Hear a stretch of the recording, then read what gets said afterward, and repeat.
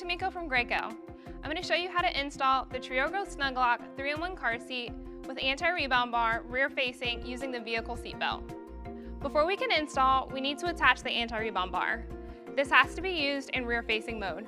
To attach, just insert the tubes into the holes at the front of the seat and push in. You should hear a click. Make sure you pull on it to make sure that it's securely attached. Next, we're going to make sure that our tether is stored and our UAS connectors are in the forward-facing belt path. We put them in the forward-facing belt path so that they don't interfere with the vehicle seat belt in the rear-facing path. Make sure that your car seat is in one of the 3 rear-facing recline positions. Also make sure your car is on level ground and your car seat base is flat on the vehicle seat, making sure at least 80% of the base is on the vehicle seat. Check your level indicator to make sure that the ball is in the correct zone for your child's age.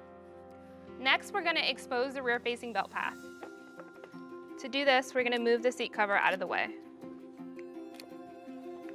Undo the snaps at the top and the bottom. Make sure you pull your buckle through.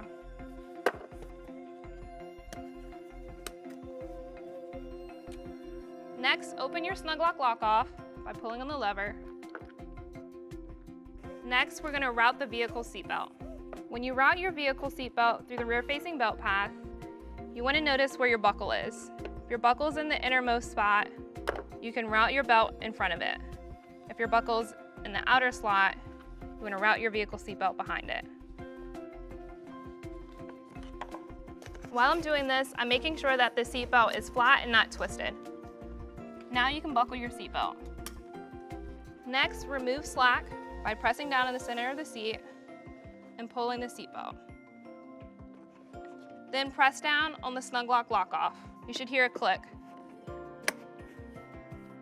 To test for tightness, grab at the rear-facing belt path and move the seat side to side and front to back. It shouldn't move more than 1 inch. If it does, open the lock off, remove more slack, and then close the lock off again.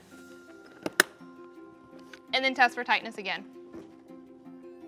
Now you can check your level indicator to make sure that it's still in the correct range for your child's age. Next, you can replace your seat cover.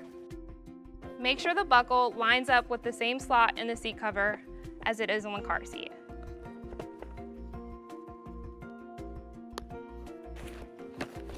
Make sure you put your harness straps back to the front of the seat. Now you're ready for baby.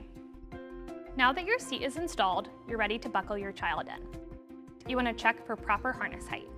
When in rear-facing mode, the harness straps should be at or just below your child's shoulders. Then, connect the buckle and connect the chest clip.